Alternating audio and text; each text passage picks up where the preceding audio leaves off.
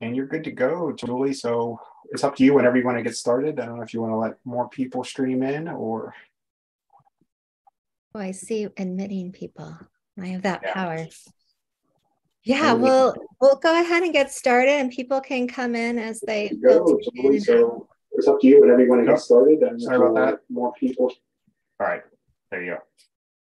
That's all right. No worries. It takes a lot of people to help out with this. So I'm going to share my screen and do a little introduction, and then we will start the cafe. Let's see.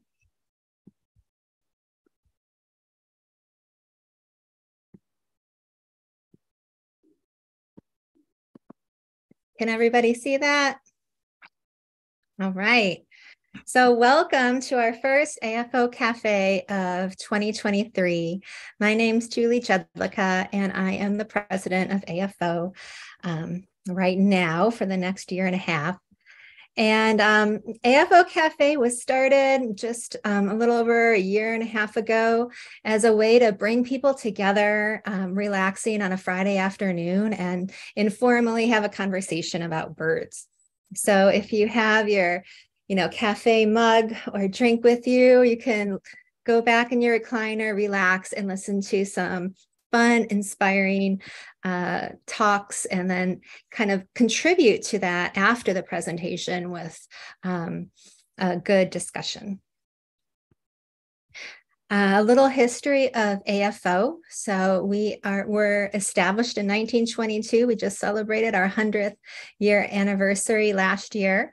And we're a nonprofit group focused on encouraging the study of birds and the conservation of birds in their natural habitats. We focus on bridging both professional and amateur ornithologists, bird banding stations, and we have a strong focus in Latin America especially, and even more so globally, looking at outreach, scientific meetings, and grant programs. We're excited to announce that our next second Ornithological Congress of the Americas is taking place this summer. So mark your calendars, August 1st through 4th. In 2023, will be part of an international meeting of ornithological societies in Gramado, Brazil. So this is AFO partnering with the Neotropical Ornithological Society and the Brazilian Ornithological Society. Should be a great and exciting time. We hope we can see you there. More info on that to come. We have two upcoming talks we wanted to let you all know about. The first one is a joint talk with the Wilson Ornithology Society geared towards students and early professionals about the Ornithological Council. So we want to make it available to learn what is the Ornithological Council, why is it important, and what tools does it have that can make your research and your life working with birds easier. So there's a lot of great information there, and if you're interested in that event, it's February 10th, and we'll be advertising more and have a Zoom link that you can register on so you can participate in that discussion. And then we have another AFO Cafe next month. So we're excited to have Antonella Gorisabel and Julieta Pedrana. They're going to be both leading a conversation on the ruddy-headed goose from the plot to the landscape perspective. So email will come out so you can register for that AFO Cafe next month. AFO Café is brought to you by AvaNet Research Supplies. So if you need mist nets, other excellent research supplies for working with birds or bats in the field, please check out AvaNet. They're a wonderful organization and have a lot of great research supplies that you may need. We want to hear from you. You're part of our community attending this cafe. We're looking for other AFO Cafe speakers. So if you're interested in maybe coming to this platform and talking about some fun research that you're doing, or you have someone you'd like to nominate, feel free to send the name and the subject matter to afo.communications@gmail.com. and we'll be in touch. So we want to encourage people that are here today to become AFO members if you are not already. For more information, you can go to our website at afonet.org. But becoming a member really supports our organization and allows us to support budding researchers and our grant program that encourages Latin American research and all of that. So feel free to become a member or give a donation there. And last but not least, it's my pleasure to introduce our first AFO Café speaker of 2023, past president of AFO and a friend of mine, Dan Ardia. He'll be talking to us about birds and art from a historical and ecological perspective. So welcome, Dan. I will stop sharing my screen and allow you to take over from here.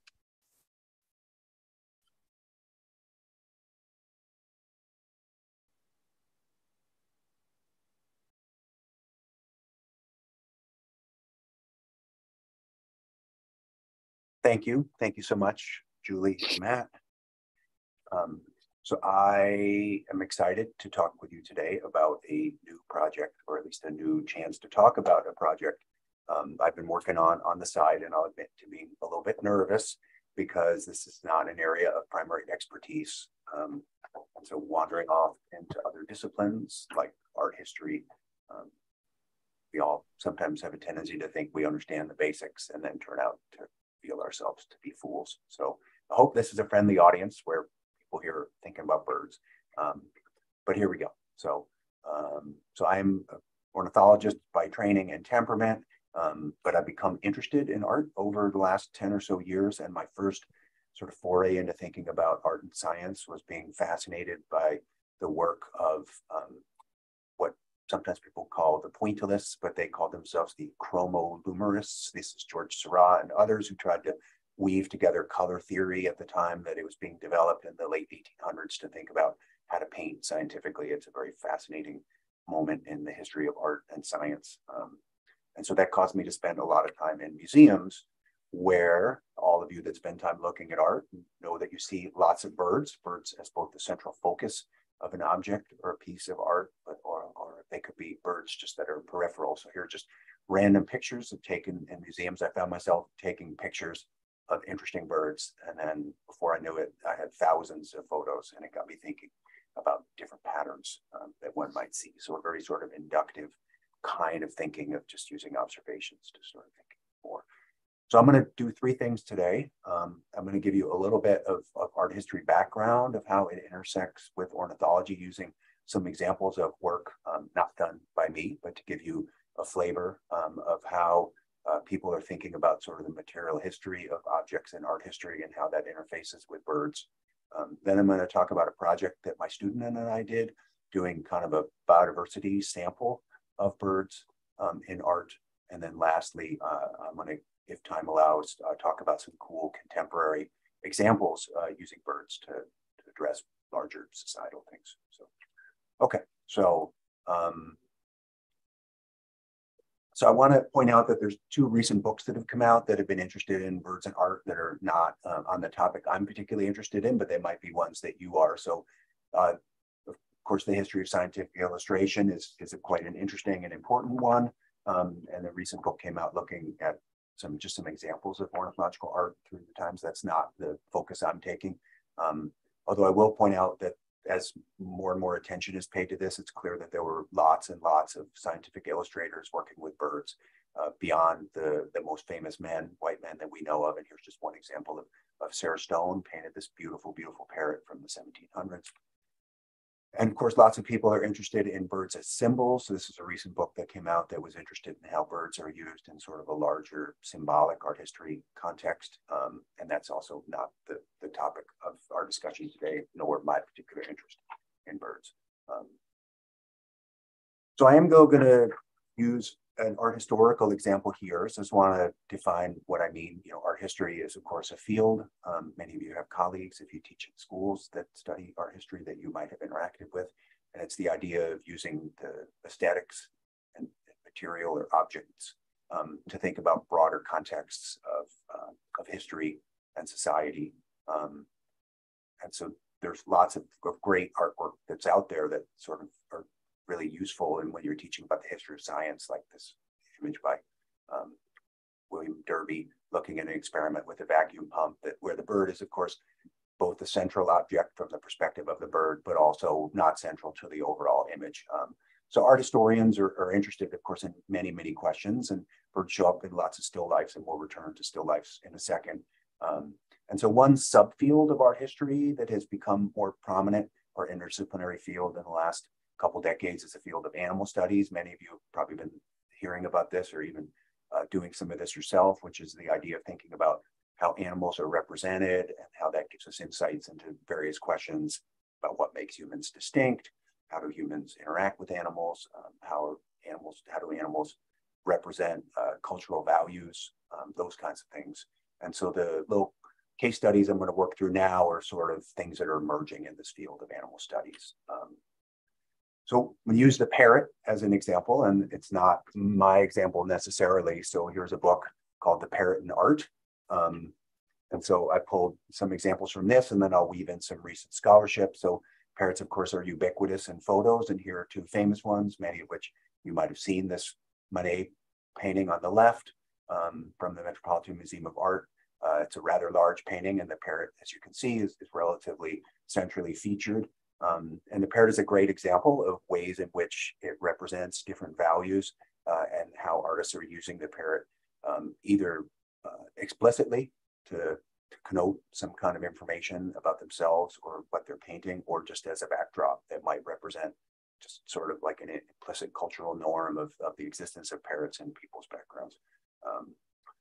So parrots, of course, maybe not, of course, have an important religious symbolism that shows up in a lot of early Renaissance art, in part because it was thought to represent some aspect of the virginal motherhood of the Virgin Mary. So there's lots of interesting examples of parrots showing up in early religious art. And parrots, of course, were always a puzzle, just like they are to us. Their high intelligence, their ability to mimic speech. And for people that thought of animals as being, of birds as being pretty dumb compared to people, it was sort of remarkable that parrots were the exceptions. We later see that parrots take on a symbolism of the exotic, and that's kind of what I'm interested in these examples, is sort of how this exoticism first gets represented in art, and then how it represents aspects of colonialism. So here's an interesting Van Gogh painting here.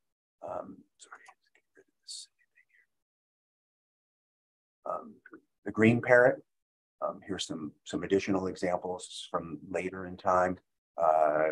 And so what we see are that parrots begin first representing a very expensive pet that only wealthy people could afford parrots. And then eventually, as parrots are transported more and more into Europe, they become a backdrop. Like this would be a man in a park that people would give money to for walking around and letting you hang out with his parrots. And so how does this intersect with ornithology?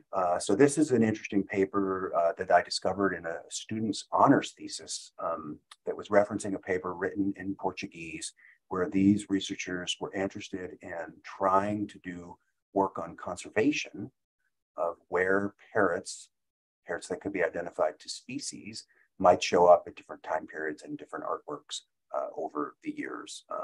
And so they took a very explicit identification approach of trying to identify the parrots, particularly rare parrots that might show up in European artworks, which is a really cool way to match up sort of the science of identification and biodiversity, as well as where the different ranges are of these birds, because they couldn't be confused with other things. It seems unlikely that an Italian artist would paint a very specific species of parrot that might only have been found in Brazil unless they had seen it.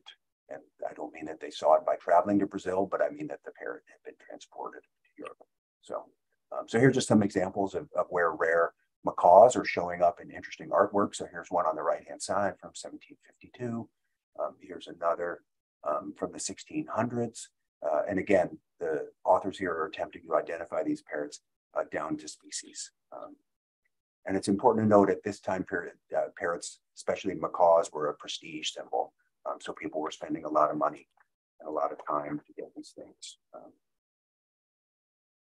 Just more parrot paintings. waiting room here.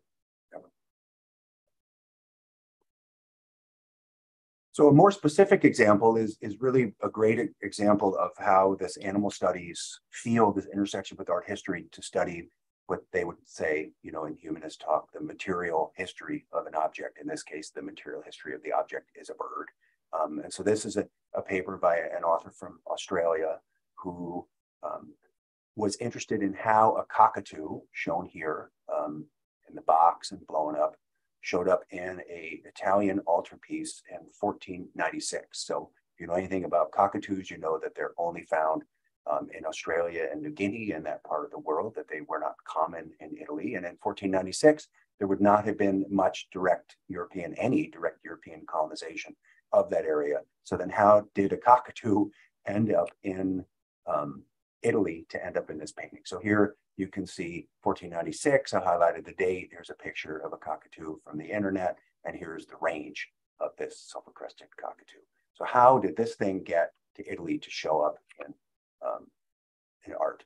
And so what the author was doing was tracing trade routes to try to figure out how a live cockatoo might have been transported from, and of course this map that she produced cuts off access to Australia here, but you can see that the Europeans, you know, the Portuguese sort of first did their colonization and imposing their imperial will on the Indian Ocean, not until 1497. So after that parrot showed up, or that cockatoo showed up. And so what the researcher was interested in trying to study representations of cockatoos and parrots to get a sense for how the material history, in this case, the traveling of an exotic species that represented the exotic, that had a level of prestige, would show up in these images. So parrots very popular in Roman mosaics. Here we go all the way back to the 2nd century BC. On the left-hand side is the representation of the species, and on the right-hand side is the actual picture from the internet. And so the idea here in these kinds of animal studies kind of projects is to use artistic representations that can be matched to species to ask something about the time and space in which birds are moving from one place to another. So, and so to get back to the cockatoo, here would be an example of the kinds of trade routes that might have brought something to Italy to show up in that photo, which means that, of course, that live cockatoos were being transported, maybe kept as pets, and then sent to Italy. So the last little example on this little art historical case study opening is thinking now about, again, exotic birds from the perspective of how they represent more direct European imperialism. So if we use the Dutch Golden Age as an example, which was a period in the 1600s when the Dutch ruled the seas, so to speak, and the Dutch East India Company was set up, and they were beginning to take colonial possession of Indonesia and that area, as well as in South America, are their traders and explorers bringing back wildlife that would show up in images. So many of you are probably familiar, the Dutch love to paint birds. There's lots of great examples of still lifes. As ornithologists, we both might find this an interesting photo for the very real representation. We know if you've ever tried to paint or draw birds, which I haven't, but it certainly looks hard. People tell me it's hard. These are really nice representations, but of course they're dead. That might make us sad. But I'm sure you've been in museums and seen lots and lots of still lifes of birds. So what we see then is in this period in the 1600s that species that would never have been found in the Netherlands are now showing up in their art. So here's a Jan Steen picture who drew lots of genre scenes, sort of scolding people for behaving badly. And in the background was a macaw. He had his own macaw. Where in the 1600s, how did this get to the Netherlands? It would have come from colonial trade and eventually imperialism. And so this just shows you the area that the Dutch controlled during this period of time. And so this small country in Europe was able to use its will and resources to send ships out and about and colonize these different parts of the world and bring back things. And so in particular, we'll look at some examples of birds that show up here from South America in Dutch art at this time. So here's just another painting that has, that's labeled. You can see it doesn't even have the macaw in it, but it has a beautiful scarlet macaw. This is from the 1630s. Here's a Franz Snyder painting, also from the 1630s, that has a number of species, some of which, like the hoopoe, that would have been found in Europe, and others like this macaw, it would not. And in particular, we have a great example of a painter whose name I won't pronounce right, but I think it's Eric Schumann, who was particularly interested in painting birds, and he was brought to rich people's homes where he ended up painting a lot of birds from aviaries. So we have a great record of birds that he painted, and if you know these birds, you know that they're only found in South America, and yet they're showing up in Dutch aviaries. So it's this great example of how wildlife from one place is coveted by individuals in other places. King vulture, also native to the New World, showing up in these photos. So before I move on to my actual study, I just want to say that part of what's interesting about this work and the work of others now is to bring forth the people that have been doing art, doing illustrations, for example, that might not normally have been part of our canon when we think of people like Audubon. And so there's an example of, this is a painting, a portrait of Maria Sibilla Merian, who was a very important early painter, natural history, who traveled across South America and did a number of these really detailed watercolors, but just not as famous as John J. So, okay. So that was just like a little bit of an art historical flavor of sort of how people are bringing together studies of actual species of birds, their geographic range, and thinking about how they intersect with larger aspects of human culture. So the project that my student and I did, as I said, I spent a lot of time wandering around museums, and these are all pictures of birds seen in various forms. Got me to think, like, what are the patterns of how birds are represented in museums? And so my student and I were interested in sort of doing an initial pilot study to get a sense for how birds are represented, what species, what families, what kinds of objects, what kinds of birds are collected, what's the difference between birds that are central in an object versus those that are more peripheral. So we started by doing some database searching. We chose 4 different museums, the British Museum, the Met, and then 2 branches of the Smithsonian Art Museums. And we had standardized searches of using bird and avian and a whole suite of different characteristics in order to download and code images that we pulled from these databases. And we ended up getting about 550 images. As you'll see, clearly not enough to make firm conclusions, but enough to get a sense of a proof of principle. So the one thing that's clear is that the objects that would show up in our database searches have a number of biases, just like fossils. Those of you that teach about the role of the fossil record talk about the biases of fossils. What are the fossils that are available for us to study? What are the objects that are available for us to study? So here are some of the potential biases that we've been thinking about, and we'll try to control as best we can. There's an abundance bias, right? Bird species or bird families that are more abundant are much more likely to be seen and incorporated into art. People, of course, not only need to see it, they need to actually produce an object, so they need to care about it. And of course, some of that represents human preferences.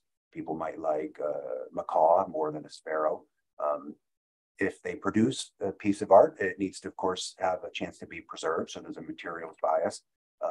More recent pieces of art are going to be more represented in our database than those that are older. There's likely to be what we might call a habitat bias, both in terms of where collectors visit and which regions are valued. And so we know, and you'll see in the database, that areas like Europe are much more represented than other parts of the world. Of course, people might seek to collect it. How does it end up in a museum? Somebody views the object as worthy of collecting. So there could be birds used in various forms and various artistic objects that aren't collected. They, of course, need to end up in the museum and entered into the museum's database. And then they need to have been coded in a way for us to have been able to get them in our search. So there has to be a bias towards those objects, which museums put online and are labeled in such a way as to be picked up. So what we did then is went, and as I said, we picked up 500 images and we identified them to order. And here are the basic patterns. And some of them will not surprise you. If you look at lots of paintings or sculptures or objects with birds in them, people love passerines, and they love hawks and eagles. So you can see that, you know, of our objects, 25% of them were passerines.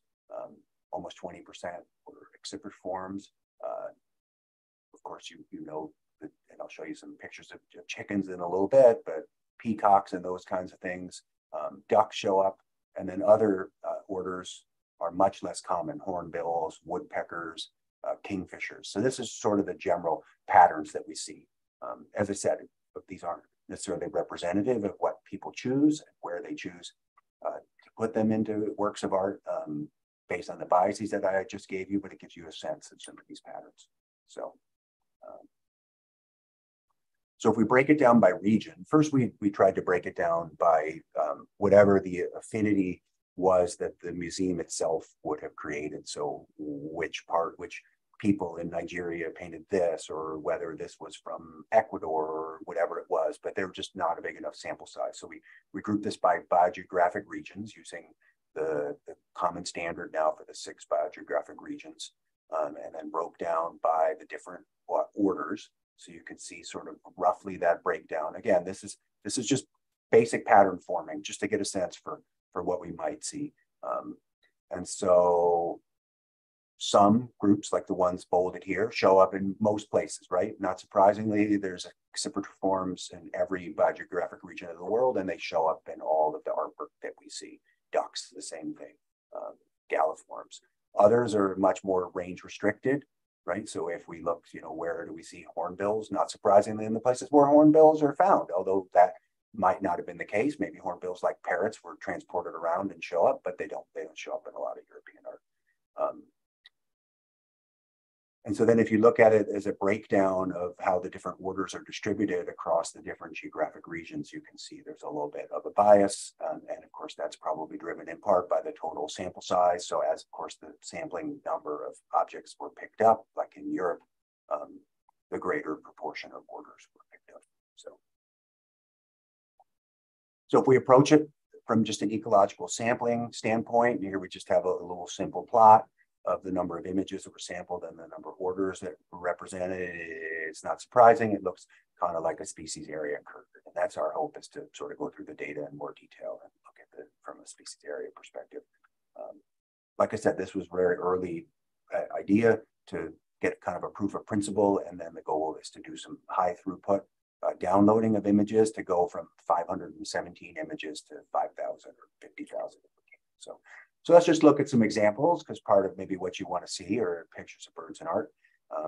And so here then are some different representations over time and space by some different orders. And so here we see our inseriforms. If you spend any time looking at Egyptian art, you know that they love ducks and swans and geese. But here's a little Central American swan object. Here's a bowl. Here's a swan showing up in a Greek allegory. And so on and so forth. Everyone loves chickens. Roosters show up everywhere. In fact, we thought about making a slideshow of thousands and thousands of chicken images, and it's pretty cool. And they really vary from, a really beautiful chicken here on the left to a sort of more abstract one here by Milton Avery. Carved chickens, statue chickens, chickens everywhere. Here's econiforms, again, showing up in lots of different places and in lots of different ways, all across the world, not surprisingly, a very widespread order of birds. Hornbills, of course, are only showing up in a handful of places. So here's just some examples of some art that have hornbills.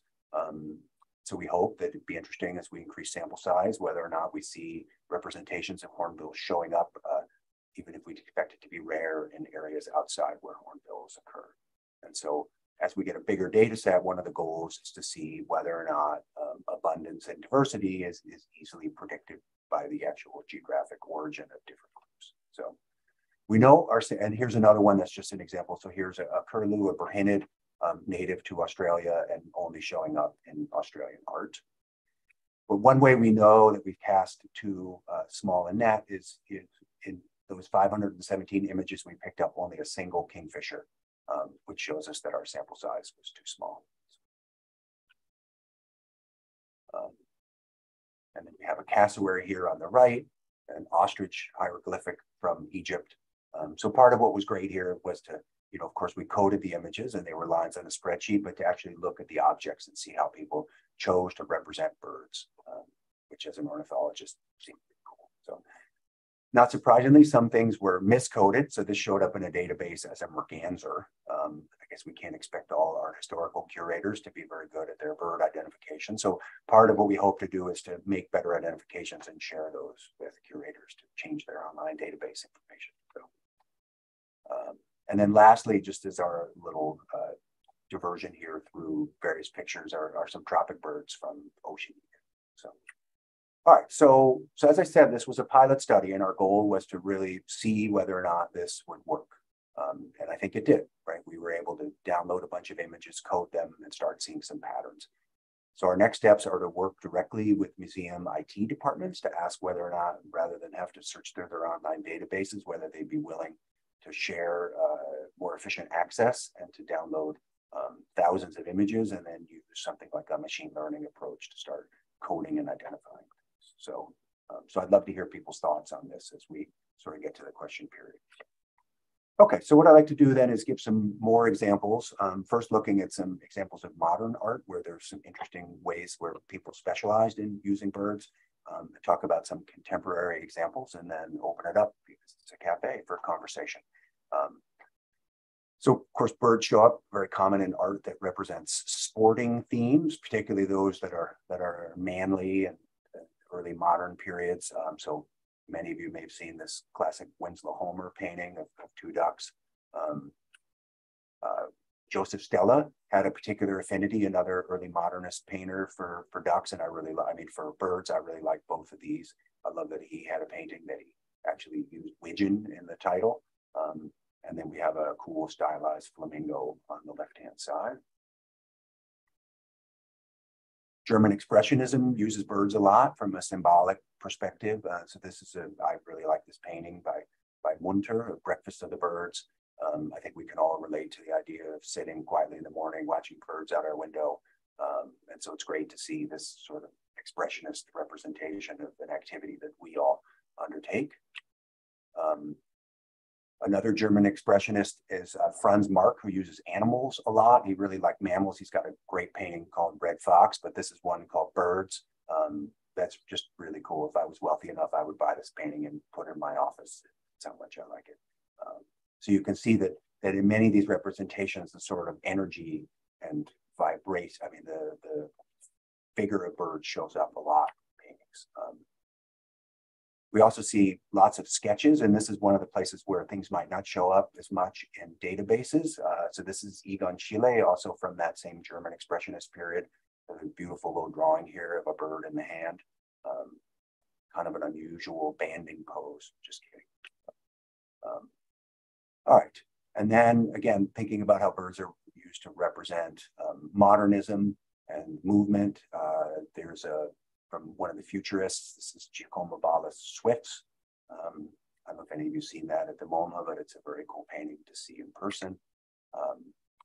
The Cubists and symbolists really like birds. So here's a couple, Max Ernst in particular, really like birds.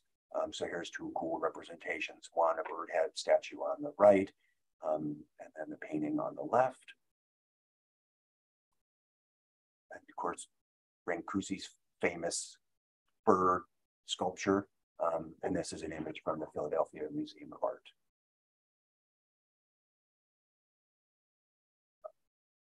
Some of you may have seen some of the promotional material. Was this artist, Rufino Tamayo, drew a couple of really cool bird paintings. This one's called Liberating Birds. Again, a pose many of us that ban birds might be familiar with.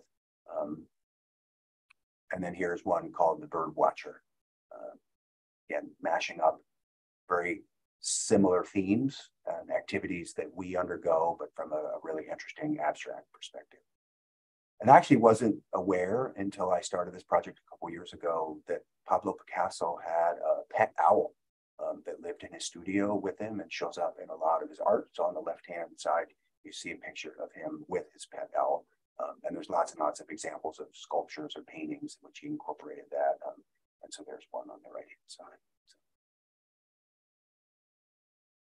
And then this was a piece I would love to have seen by the artist, German artist Kiki Smith. This is just a folio representing this, but at an exhibition in 1997, she did a 20-foot long single print panel of birds that she had drawn from specimens lent to her from a museum to, you can tell just from reading it what the theme was she was trying to bring across here. And the idea here was on the fourth day when God created animals and nature, that now on the fourth day we're seeing birds being destroyed. So, okay, so I'd like to just go through last before we open it up for some conversation. Talk about some cool, interesting contemporary projects that use birds. Make sure I do these artists justice. So I'm going to read from my notes here. So this is a work by Jenny Kendler, as you can see from the name up here, entitled Birds Watching. And so what she's done is chosen 100 climate-threatened species in the United States and built out this glass space to get people to see the different eye shapes and colors, to think about bird diversity and what we might be missing. For a while, the one on the right was represented at Storm King, which is a great outdoor sculpture and art space in the Hudson Valley in New York. And the one on the left is permanently installed in Chicago. And these could be great examples for your classes of ways to think about how people are using art to ask broader questions about conservation. So many of you may be familiar with the Audubon Mural Project, just creating murals of climate-threatened birds throughout Harlem. And this was started after Audubon's Survival by Degrees, a big bird impacts of climate change on bird study. So here's just some pictures of some cool ones. Here's an American black duck on the East River. You see the image at the top, and then there's a photo of the artist with the mural on the bottom right. Some of these, apparently, I've only seen a handful of them, are on the storefronts. And so in order to get the full experience, you need to go when the stores aren't open and these doors are down. So here's a great woodpecker and ibis. And then there's the artist right there in front of it as well. And so you can see, if I go back up here, Audubon Society has provided a map where you can go out early in the morning and walk around and see all these things. So here's another installation called Forgotten Songs by Michael Thomas Hill that was in Sydney in 2012. And what he did is he wanted to commemorate the songs of 50 bird species that used to be found in the Sydney area, but are now gone. And so each empty birdhouse was meant to represent their loss, and he played their calls for people to hear that filtered down from these empty bird cages to make a point of lost biodiversity in the city. This one's called Midway, Message from the Jar by Chris Jordan, who collected plastic, and in most cases didn't even need to, but just went out and took photographs of dead seabirds that had ingested plastic in the ocean and then died on land. So it's a series of these photographs that very vividly bring across the biodiversity crisis. Another one here is called The Dodo in Mauritius Island, Imaginary Encounters by Hadi Khalio, as you can see. And so what the artist has done a reconstruction. So sort of, made an artificial bird, but laid it out in its native habitat so that people can get a sense of what we've lost with these photographic recreations focused in particular on the dodo. So, and then the last one is a project called Orbicals, which is a series of these towers that are based on the Forest Service Climate Change Bird Atlas. So each of these represents a different species, and the colors of them are meant to change as the conservation status of each species changes. But it isn't just a work of art. It's set up so that each of them will provide some sort of habitat housing. So if we look at it up close, you can see each of the species is labeled. And then if you look at them this way, they're set up to either serve as a bird house, to provide bird food, or to work as a bird bath. So, well, okay.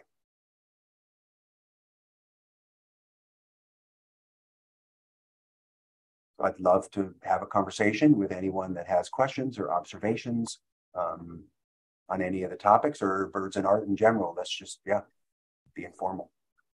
All right. Thank you, Dan. Appreciate it. And if the Zoom audience wants to kind of make themselves visible by showing their video feed, and you can feel free to unmute yourself and ask a question either of Dan right here or through the chat, and we can read it. So, but yeah, thanks, Dan. That was great. Yeah, Dina, go ahead. Hi, thanks. That's great. I have been doing a little bit of this in Europe on recent trips to some of the museums there. And I'm just wondering if you would share with me how you organize your photos and how you keep all the data for a photo. I haven't found a good way to organize all my photos yet. Yeah, that has been a challenge. So what we've been doing is downloading and then labeling the image with all of the key information of the artist, the date, the museum, and then storing it. As I say, you can see each of these steps takes time. Right. Then we have a Google Sheet with all of the coded information that links to the location of the photo. And then we also, because we're pulling these from online databases, we have the link that the museum provides as a backup as well. But it's become, to do 517 images, it was pretty cumbersome. And if we want to expand, we're just going to have to find a way to do it more efficiently. So, yeah. Well, that's great. I'm super excited you're working on this. I have just started this myself the last couple of years, and I'm doing it as a side project. But I'm sticking to Europe, and kind of like 1300 to 1800. So maybe it'd be great to have a conversation with you sometime. Yeah, I would love to talk more. I would love that. The more the merrier, and we could join forces and think about how. I don't know if you're planning on going to. Are you going to the AOU meetings this year in Canada or no? I'm not. You're not.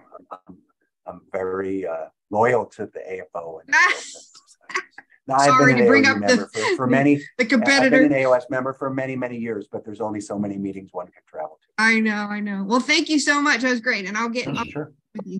Yeah, thanks. That's fantastic. Thanks. Dan, why don't you call on people? Okay, I think Tim was the next one up. So. Yeah, thanks, Dan. That was great, and you hit on so many things that I wasn't aware of. So it was really cool.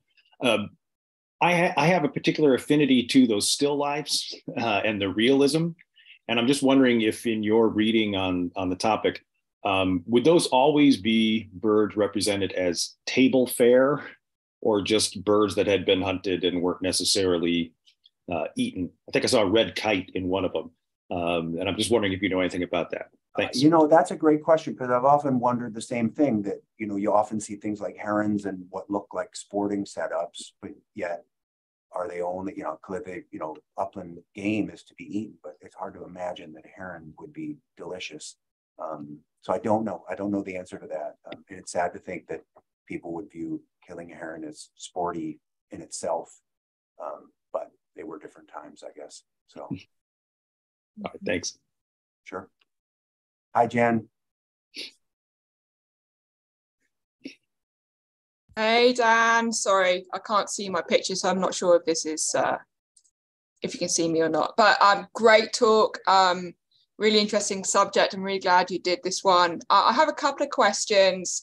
Did you look at kind of non I was going to say paintings. So I'm specifically asking about like audio art, if that makes sense. So recordings of birds made into art. Did you think about and consider those? Does that make sense? That's a great question. Yes, it does. I think that,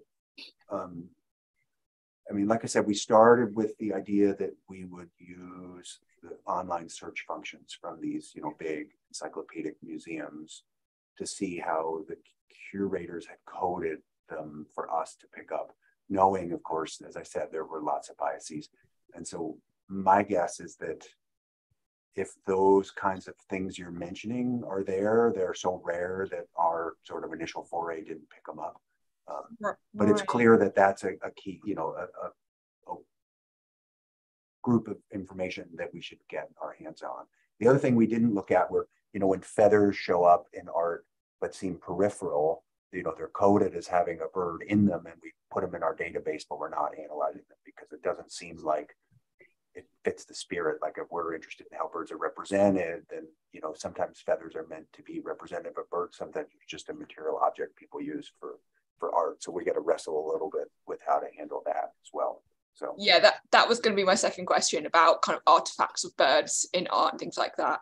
I've got a third question, but I'll let other people go. I could talk forever, as you know. Well, might as well ask it. I don't see other hands. Oh, okay. Sorry, guys. I was interested in representation of Indigenous art in your collection. Yeah, so it does seem, just from, you know, the things that come back in the database, that African art, if you think outside the, you know, American, West European canon of like what are the objects that museums are collecting that are showing up in our search, that outside those two biogeographic regions, that museums have a much heavier representation of African art than they do, for example, of art from, although some museums specialize in, you know, have New Guinea art from New Guinea, for example, but it's much less common. And so we see that, you know, lots of places in the world just aren't represented. So we need to both get more objects per museum, but also go to some more specialist museums to try to capture that. So cool. Thanks, Dan. And the other thing I'll say is that I try, it's a good excuse to use my work research money to go to museums, because sometimes, you know, there's cool objects that have birds that aren't getting picked up in our database terms. So it's really important to see what we're missing to get a sense for how to refine the search terms. But it's also fascinating to see which objects get put on display, right? I mean, museums, you know, just like natural history museums, only a very small portion of the collection gets displayed, and what are the choices that curators make in terms of like what the public sees. It seems like a really important gatekeeping function. And I know that museums are thinking a lot harder about making that more inclusive, but it's still a challenge, because museums charge admission in order to survive, and people come to see Van Gogh. So yeah, that makes me think of a question too. I understand this is a whole bunch of work, but I think you're just kind of sparking all these interests in us and encouraging us to think about other ways it can be applied. But like wearable art, especially when we're thinking about Indigenous communities, and some of that is found in museums, but I don't know how much of it is found in the museums, maybe the Smithsonian, right? But we could think about dresses and headpieces and stuff like that, which would have feathers that many people have identified, I think, scholars of that area, to certain birds. But that might be getting at a different question than what's really sparking your interest. So no, that's a great idea. I put that down. We clearly need to cast a wider net. So that's a question from YouTube. Thanks for that, Tim. Did we only survey art on display, or did we survey the collections cabinets? So in this case, we were very dependent on what was in online databases, which some museums have had the resources in order to label objects. Yeah, I guess I'm just, maybe you're typing that in, Tim, thank you. What shows up in databases, and we're clearly missing pieces that are in the collection but have not been digitized. So, Maria.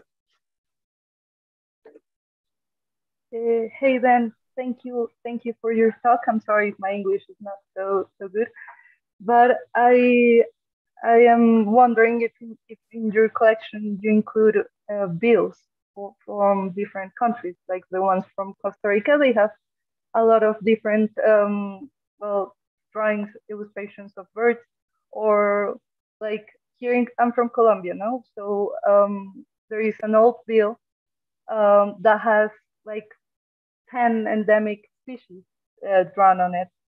So I don't know if you include those that type of collection. I mean, I think we would like to, and we need to figure out how to better include that. And so one thing I was hoping is this conversation would give me lots of ideas of places that we should be looking and have it. So that's really helpful. Thank you.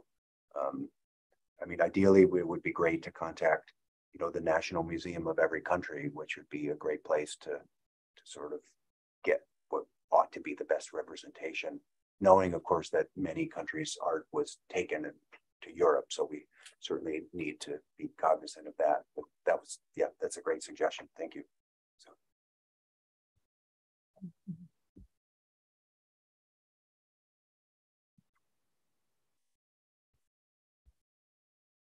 Have a lull in conversation, so I could just, oh, Dale. Hey, Dan, enjoyed it. Great talk. Did you have any examples of birds that showed up in lifelike poses after they were thought to be extinct? Was there a temporal component there that would be of interest?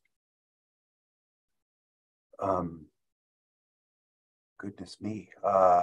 No, in part because our sample size is small. I'm trying to think of an example. You mean like a painting of an ivory bill, like that was dated, some of the parrots, yeah. seabirds. Yeah. So that's what this paper in Portuguese was intending, not necessarily to see about whether something was thought to be extinct and would show up, but to ask these temporal questions about, how abundant were these things being seen at times when their range might have been restricted or population size has gotten smaller.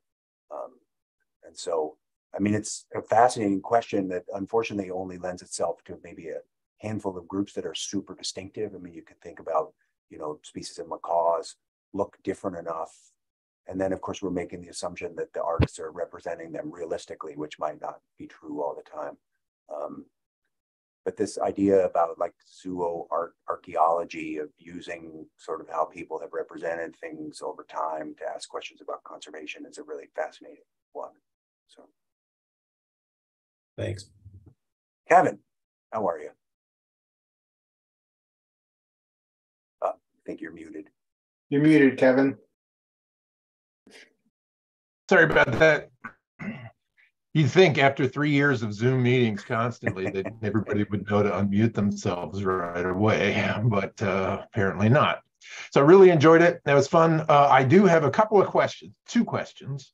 One is, as someone who has been asked to identify birds from, at Cornell, we get these things where they're like, what's this bird on this particular vase or whatever, what do you do with the ones that you're not confident about? I mean, again, I looked at one of your hornbill things, and I have to admit, I would have scored that as an ibis, but sometimes it's just not that easy to tell. And do you have a category of, yep, that's definitely a bird, but we're not putting it into order because it's bird? Yes, we do. We have a bunch that are a bird, and sometimes when they're abstract, they're not really meaning to represent it, although clearly, some things can only be a songbird. I would say that I need to go through and clean up these IDs. In fact, I might send some to you to look at, because I started with my student doing it and she came back with some really crazy identifications. So we invested in a series of field guides of like more or less the world now, in order to try to cross-reference. I thought we'd do better than we could, and now really, if we get things to order, we'll be happy. So, what have been some of the things that you've been asked to identify? What have they turned out to be? Oh man, some of them are just I forget. We got something from somebody who was, Cornell. It's a pretty open place with anybody could be studying something from anywhere. And I remember getting a couple of really old European things that were, fairly stylized type bird. And some of them, of course, are totally fake birds, right? It's just the artist's imagination. We see that all the time with people painting things that look like macaws with a cockatoo crest, right? Because that's how it's like, oh yeah, and we'll give it a long tail, we'll put a big crest on it, and we'll just make it fancy as all get out. So it is a big ask to think that they're actually trying to represent a real bird. Now I wouldn't say that's true, especially with the Dutch painters and things like that they were into hyper realism. Then those, I trust those, right? I would definitely say that those things they're trying to be as real as they can be. So yeah, it's an interesting thing. It's kind of fun. I have to say it, some of the times I don't, when people are trying to draw a bird, I don't know what bird they're doing, and it's something in their backyard. So it's I know the bird, I just don't recognize their rendition of it as that particular bird. My second question is, Procelariforms were like in the middle of your list there of like the median most commonly painted birds. What was that? I was hoping you would show some of those. Yeah, I think it was here. Let me pull up the database. I think it was like a big cache from the same museum. It was doing like what, albatrosses from Yes, sailing exactly. ships? That's exactly like right. that? Yep, there was a bunch of different albatross related things. That's exactly what it was. Let's see what museum that was. So. Yeah. I figured that it had to be something like that because it's like, wait, what? It's like, I understand parrots and I understand chickens, but procellariforms, that was just an unexpected one. So yeah, I figured it had to be albatrosses. And I think that probably wasn't really, going to be prions or diving petrels or anything like that. So. Right. I think that just really reflects the the danger of our small sample size. So we want to boom that up. A lot of the British Museum has a lot of things from like Australia, New Zealand, Tahiti, all those. So, right. Thanks. Good question. So, other thoughts? We'd love to hear from people, just like your observations or interests in birds and art. Like, what drew you to the talk, or just if you don't mind, I'll jump in real quick on that, Dan. So as you know, one of my strong interests is music, particularly underground and independent music.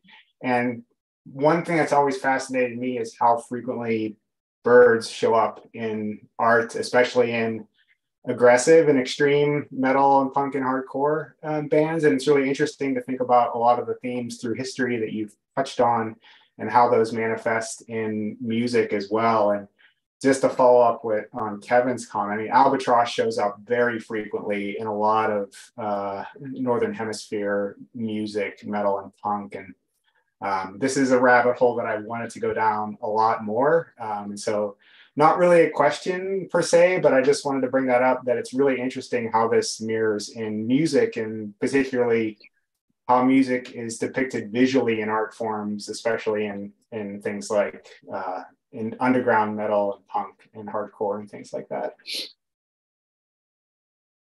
Why do you think albatross have such, yes, Scott Johnson just asked a similar kind of, why does it have such resonance with underground metal? So it's, I think there's a lot you could talk about there, and the way it's been depicted historically in literature probably plays out within some of those music genres. You've got like one of the largest wingspan birds of the world, but you can't go eagle because then you're imperialist. So you have to maybe go. That's my hypothesis. I'm throwing albatross around the neck. See, that is exactly the kind of that's my brainstorming question. That we hope for. Go, please, Kevin. No, it's the same thing. It's like I think of the Rime of the Ancient Mariner too. It's like an albatross around your neck, and it's like a dark thing pulling you down or holding you back. And so I sort of get that, if that's the way it's being used in there. It's not like it's punk rock likes to hear about heavy metal, likes to think about this spectacularly flying bird that doesn't flap its wings for like 3 days and stays in the air, or is it that it's like somebody's got it around their neck? But it's not just that. I mean, passerines and parrots, and there's a wide diversity in folk music as well. It really comes out in like gig posters as well, things that are very ephemeral in a lot of independent music. And anyway, just some observations I've had over the years being rather music obsessive. And it was neat to kind of think about that as you went through the timeline and what you presented today. So thanks for that. Sure, great observation. Maria. Hi. Well, I can't see myself now. Okay. I was like, maybe like not about the albatross thing, but just another direction of random thought. But I was wondering, like, especially after the Renaissance, like if maybe painters would have to learn, or would be like, because they were interested in painting more realistically or trying to like actually represent reality, they would have to go to school to learn like bird anatomy, or if they, so I was wondering if there was something like schools that were like specialized in teaching folks how to paint birds. I don't know, or something like that. And then I just a kind of connected thought would be like, because you mentioned the studies. So like when painters sometimes do studies, like before they produce the final painting, then maybe like you would have a bunch of studies of birds that didn't end up on the final painting or something like that. I don't know. It's just two thoughts that I had just now. So. Yeah, those are great thoughts, and please others jump in. I mean, my impression is that much of the training that people receive to do that kind of realistic work with birds would be folks in natural history museums that would be working from a scientific illustration perspective, and that much of the sort of classical art training was very focused on people rather than animals. So like if you think of examples of artists that really stand out as being great animal painters, they really do sort of fill that niche. Like there's a British painter named George Stubbs that apparently was like the best painter of horses in the whole English painting history, and that people would, bring him in to paint their horses.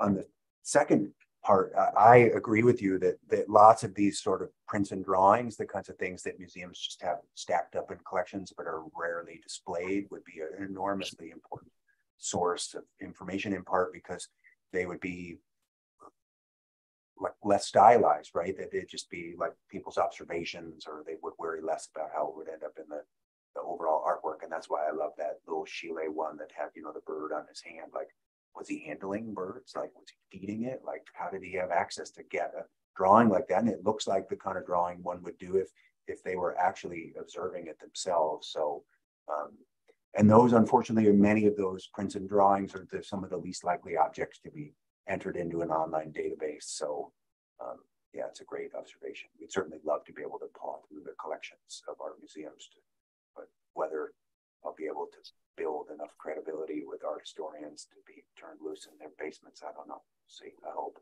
So.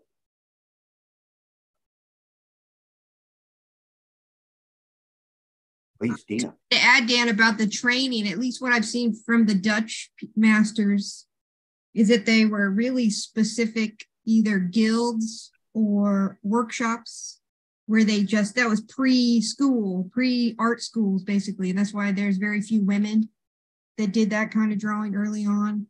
You had to be working with, from a very young age, some of these artists started as early as like 12 or 13 and had a mentor, basically, and when it worked in that workshop. So you see like different groups coming out of the Dutch tradition, the Flemish area at that point.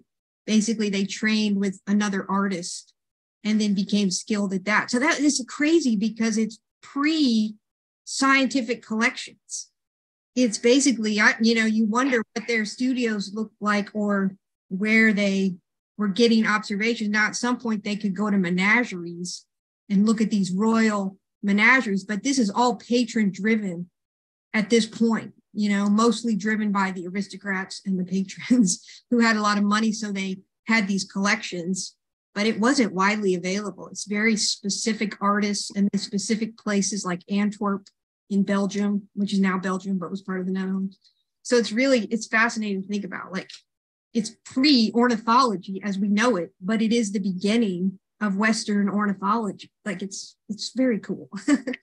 Yeah, and that's a great observation. That really reinforces the idea that, like, especially with the parrots back when they were quite uncommon, that the only place people saw them were with the rich because they were so exotic and hard to get. And like many things, right, then more people get access and suddenly parrots are everywhere and they show up all the time. And so, yeah. Right. After the revolution, the French Revolution, you get your first big zoo, right? And then zoos become the thing. And then as you see the fall of the aristocratic class, well, you see birds and other things, animals showing up by nobles. I mean, there's really fascinating work being done by art history scholars in these animal studies programs And like you, Dan, I'm just finding out about all these animal studies programs.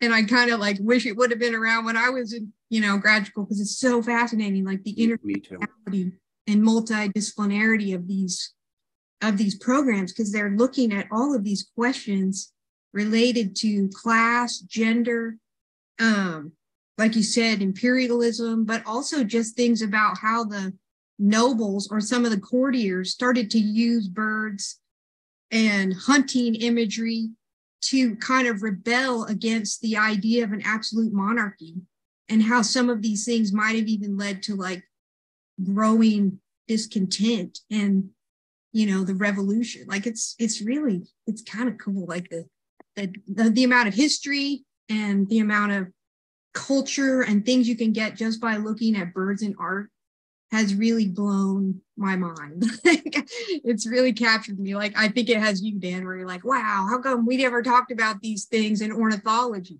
We weren't even thinking. Like, it's kind of a new way to think about ornithology. So I'm glad to see so many people here. And thank you love for that. starting this. Can I comment quickly on what you said, Dina, about the fact that there weren't scientific collections? This used to be one of my standard things that when I was a curator of birds and mammals at Cornell, and I would tour people through, it's like it's the invention of arsenic soap in the early 1700s that allowed people to actually preserve bird skins for the very first time in an archival way. And that basically we have no feathers from before 1720, right? Because they just, the bugs eat them, right? And so when you're looking back at these things about these birds coming to Europe, if it's in the 1500s, they weren't going to museums and looking at stuffed specimens. They were not, because they did not exist. And so I think that's an important little timeline thing to keep in mind. Thanks for mentioning that. Thanks. Eduardo, I would like to make a comment that following Kevin's question. It's true that many museums have the specimens preserved with chemicals in the 1800s, maybe some even much older, like in the British museums, there are specimens from the 1700s. But there are lots of art, pre-Hispanic art, particularly many of the Aztec, Maya, and Incas mix feathers of birds, some skins of birds, and even the Egyptians in textiles. And they are part of the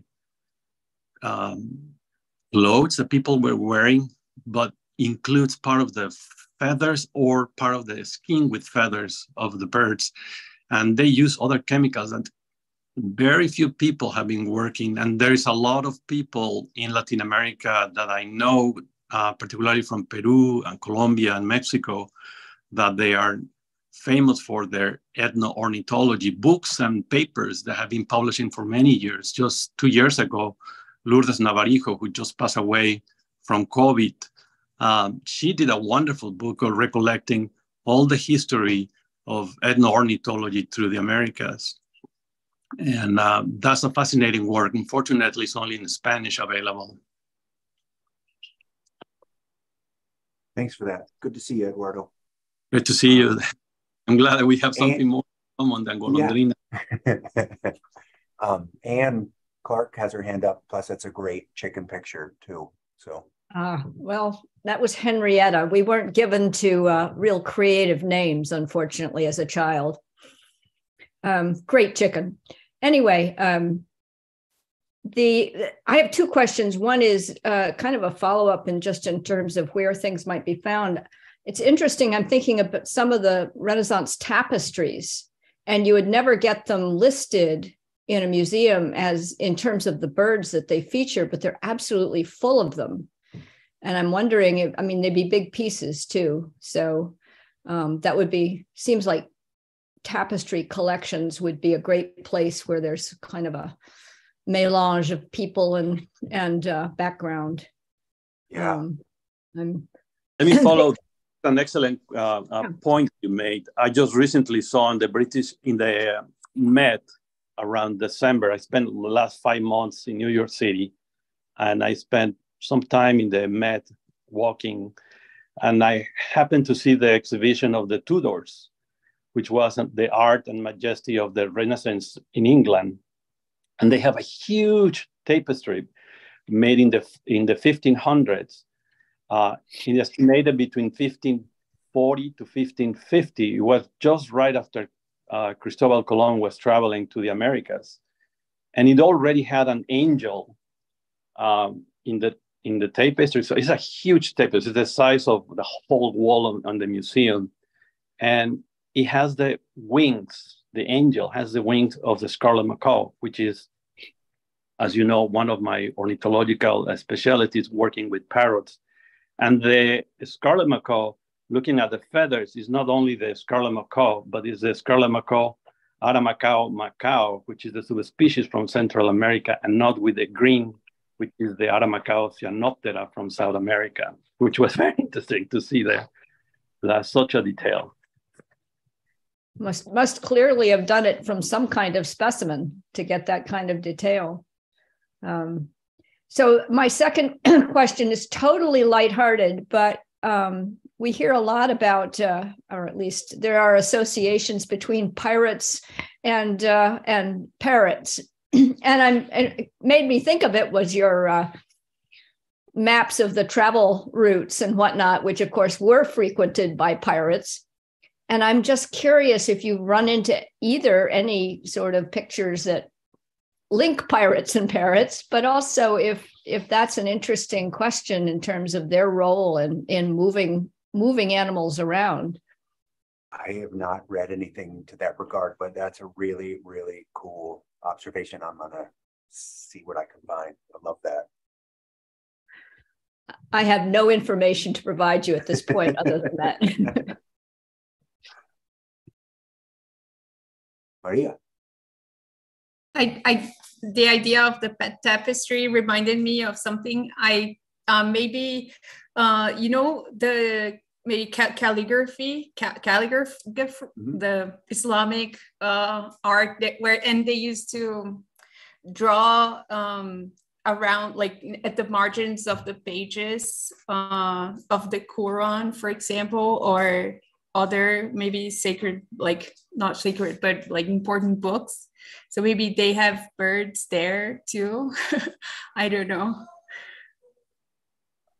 I mean, I'll admit that I don't know if it's a dream, because that seems a little extreme, but my hope is that we'll be able to get access to thousands and thousands of images and then use, so I do a lot of work with camera traps where we have like 3 million images of animals in the wild, and we built a little detector that goes through and labels things of a particular kind, is to get all of these images, whether they're labeled with bird or not, like the tapestries or calligraphy or whatever it is, and then use this machine learning tool to detect stuff that we then can go and try to identify in order to cast a wider net.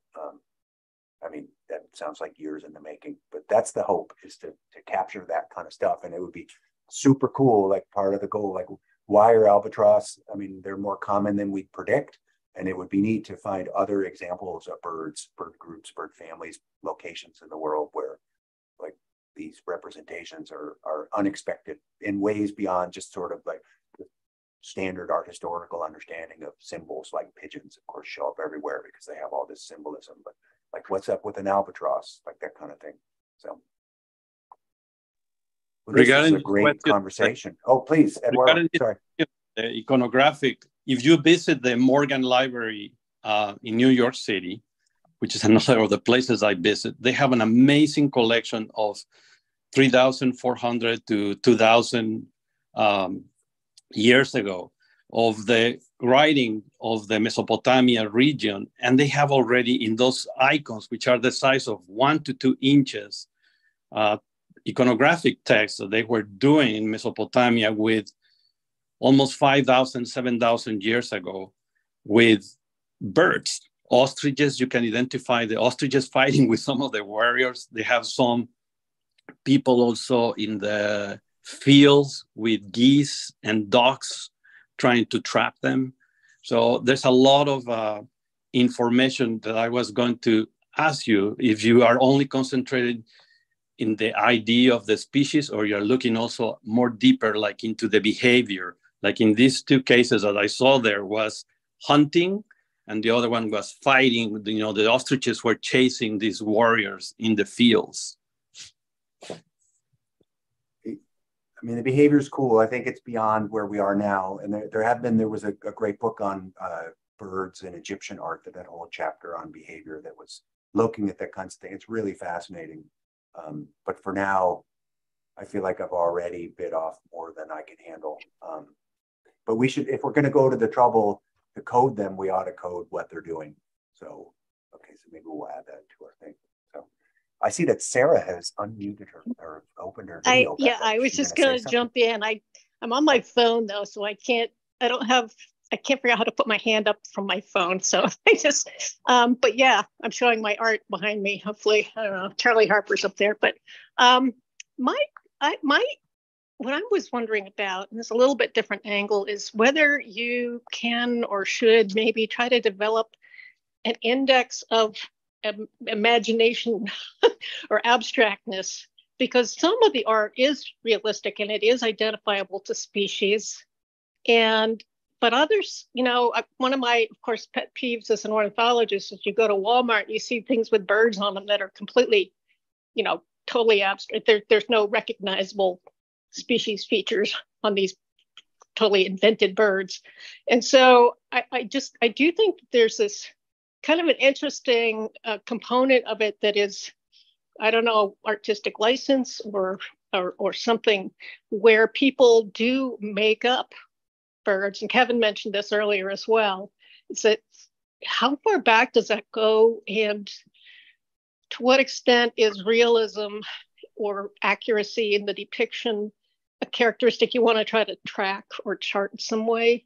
Is that an important component of what you're doing? Because anyway, that was my thought. No, it's a great idea. I mean, you know, if part of what we're looking for are what patterns emerge, then, you know, is there variation in the kinds of birds that are abstracted?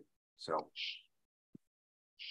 Yeah, or even your ability to identify what bird the artist might have been looking at when they did the art, you know, for some of that, the older European ones with the imported, you know, parrots and like the macaw wings that were just mentioned. And there's some real specific details where you could really nail it down to the species and stuff, but other stuff you really can't. It seems to me, you know, just an idea. Tim just put something in the chat. Yeah, that looks, that's cool.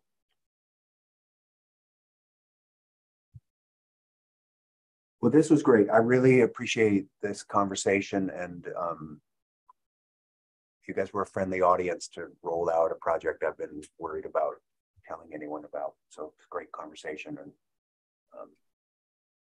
I look forward to talking with more of you. And Scott Johnson said, "Oh, now people are going to email or text you pictures of birds they see in museums." But please do. So, but if you do take a picture of a thing with birds, can you follow it up with a picture of the label right after that, so that we can code it? So, well thanks again, everybody. Really appreciate you coming, Dan. I'm sorry I didn't mean to cut you off, but no, it was good. I was just thanking you and Matt. So and appreciate the audience. So thank you all for coming. We hope to see you next month, and have a great rest of your January and a good weekend.